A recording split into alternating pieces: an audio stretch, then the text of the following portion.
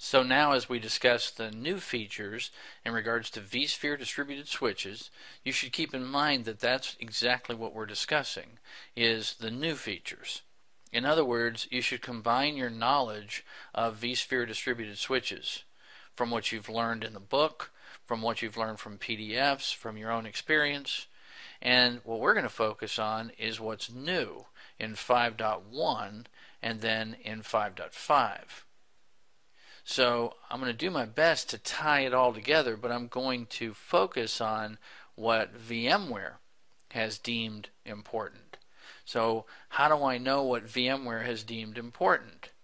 Well, we're in the home screen right now on the vSphere web client.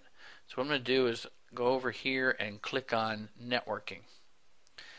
That opens up the networking view, and I'm going to come over here and I'm going to right click on the training data center, and I'm going to say I'm going to create a new distributed switch.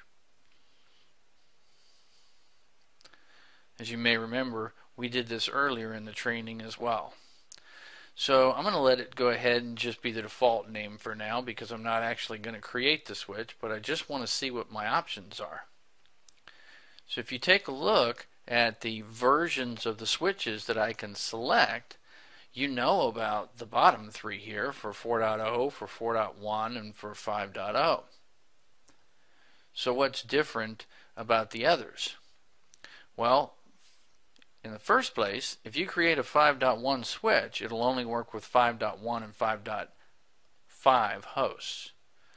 If you create a 5.5 switch, it'll only work with 5.5 hosts.